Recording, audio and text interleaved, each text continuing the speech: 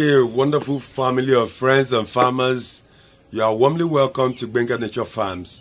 Today I want to show you how I'm going to move a month-old snail from their mother pen. I want to introduce them to their own pen. So just watch while I do that. As you can see, we have lots and lots of them here. A month-old snail. There are lots and lots of them here. So I'm sorting them now. I'm sorting them from this pen. I want to introduce them to their own pen so that they can feed well, so that they can have a lot more space for themselves to grow well also. As you can see, there are some giant snails here. They are all happy, as you can see them.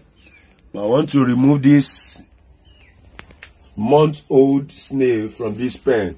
I want to take them to their own pen. It's good to sort snails according to their sizes. That is what I want to do now today.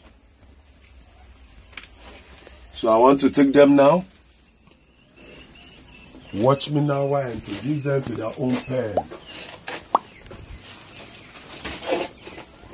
But before I introduce them to their own pen, this is their pen that I've already arranged. Their food is already there. I want to wet the place a little bit. I want to wet this place a little bit so that the place will be moist for them. You can see me now. I'm wetting it a bit. It's not going to be too wet, but just to make the place a little bit moist, because snails, as you know, they like moist environment. So now I want to introduce the snails now to this new pen. I already have their food, as you can see. Their foods are here that they are going to eat. I have cucumber here. I also have cocoyam leaves here. These are their favorite food. They also love watermelon very well.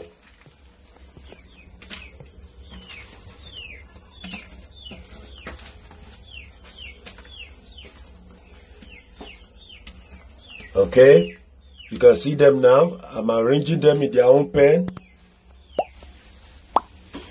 That is how for today now. This is all for the video. I thank you very much for watching. Please do give this video a thumbs up and also subscribe to my channel, Benga Nature Farms. Also comment and share this video with your family and friends. Till we see in our next video in the part 2 of this series. Keep eating healthy foods that comes from the farm. Bye-bye.